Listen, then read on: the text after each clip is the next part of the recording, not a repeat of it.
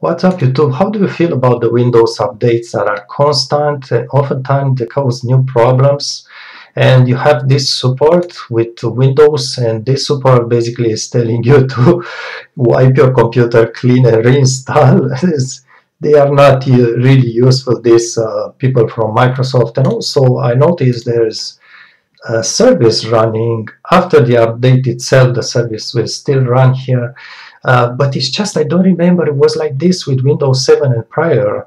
So it started with Windows 10 pushing all the time these new updates constant that you cannot escape them, and also introducing new bugs. I don't know what's happened with this company. I went to look to Glassdoor, and it seems the Microsoft employees are pretty happy actually, but maybe they are too happy. I mean, maybe they are getting too much money, too much paycheck, and they don't really work, or they are not just caring that much like before. So anyhow, just let your rant go on, because I cannot be the only one fed with this. All right, thanks for watching.